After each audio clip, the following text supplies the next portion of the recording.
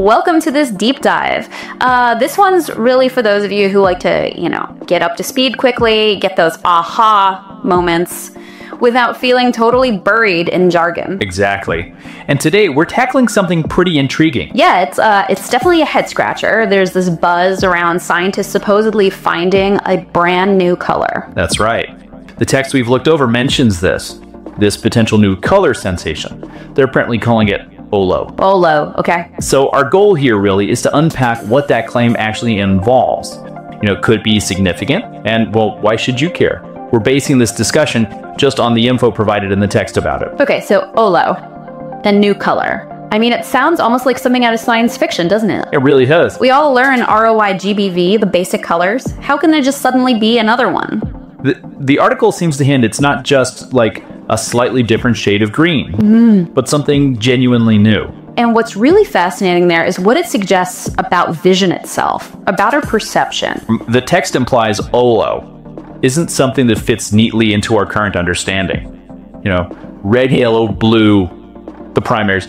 It seems to point towards a sensation our eyes, our brains haven't really categorized before as a distinct color. But wait, if we've never seen it, how would they even know it exists? How is it identified?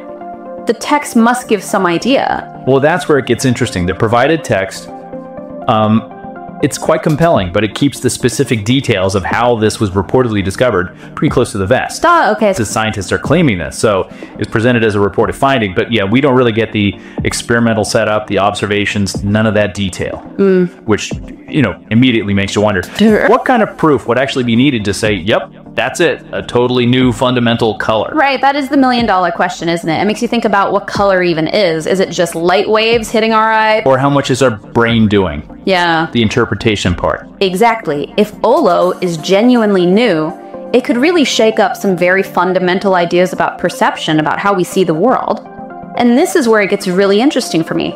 Okay, so let's quickly recap. We've looked at this text, which reports scientists claiming they've identified a novel color sensation dubbed OLO. Right. And while the specific evidence or method isn't detailed in what we have, the claim itself is significant. Yeah, it forces us to think again about our basic grasp of the visual spectrum, and it could have some pretty big knock-on effects if it's eventually confirmed. Which leads us to a final thought, something for you to maybe mull over. Just imagine for a second, how might the potential addition of a truly new primary color fundamentally change things? How artists create, maybe? Or how scientists show complex information visually? Or even just your everyday experience of looking at the world?